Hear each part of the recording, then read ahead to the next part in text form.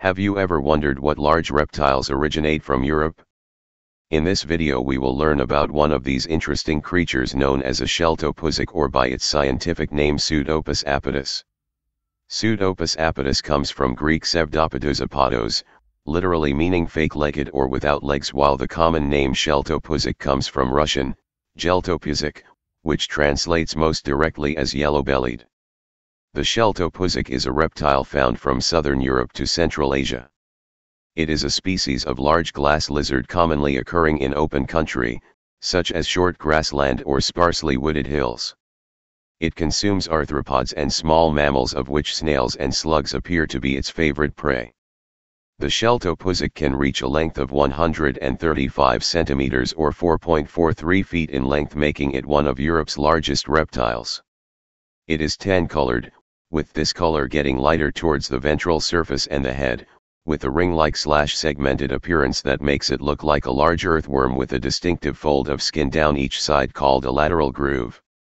Often mistaken for a snake, the Sheltopusik is actually a large, legless lizard. Broadly distributed but rarely seen, it's most active at night when it hunts. Due to their size, Sheltopusiks usually respond to harassment by hissing, biting, and musking. They are less likely to drop off their tail than some other species that display caudal autotomy. Caudal autotomy is the voluntary self-amputation of the tail. It is an anti-predation strategy in lizards that depends on a complex array of environmental, individual, and species-specific characteristics. However, these occasional displays of caudal autotomy are responsible for the name glass lizard. The released tail may break into pieces, leading to the myth that the lizard can shatter like glass and reassemble itself later. In reality, if the tail is lost, it grows back slowly, but is shorter and darker.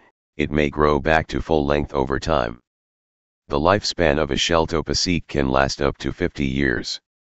Thank you for learning with me in this video. Please like and subscribe so that we can continue to learn together. I look forward to hearing your thoughts in the comments. Until next time, keep wondering.